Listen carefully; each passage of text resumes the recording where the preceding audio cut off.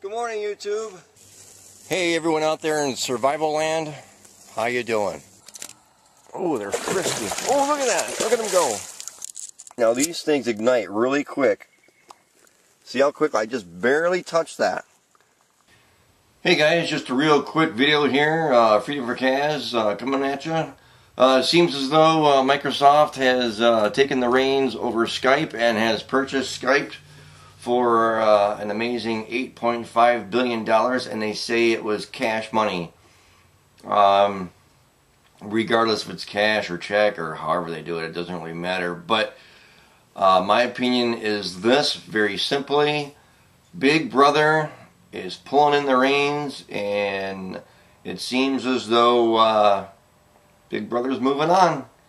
Just another way to track our emails and our instant messages. So we shall see if it continues to be free. Not sure if they're going to start charging or if you have to buy a program or something. I don't know any of the ins and outs, but just guessing. But Big Brother is getting bigger.